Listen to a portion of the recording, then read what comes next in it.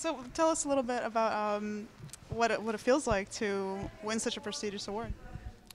It's incredibly exciting. Yeah, to be here. It's mine and Anya's hometown. It's It's Kate's home spiritual country, hometown. as it were.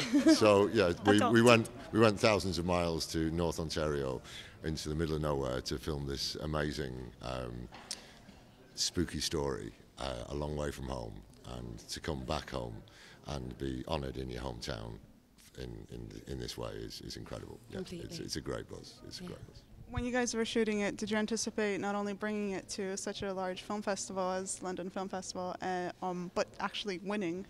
Well, you don't think about things like that when you're shooting, because you're just concentrating on making the best film you can and making sure you play your characters as best you can. So you don't think that far ahead, but it is very surreal, isn't it? Completely. I mean, we all bonded so tightly together, and we did something incredibly private, actually. And you know, when we started thinking about the film going to Sundance and all of those places, we were just a bit freaked out that we had done something so personal to all of us, and now we were going to kind of like let it out into the world. So it is really surreal to have everyone talk about it. It did feel like a very intense, private, family, horrible holiday video that's gone really, something really that wrong. no one else would and then see. Suddenly everybody's watching it. You're going, And you're my like, God, oh, okay. Yeah. It's like a really good song. You just want to keep it to yourself. Yeah, I think there's an element of that as well. Yeah, definitely.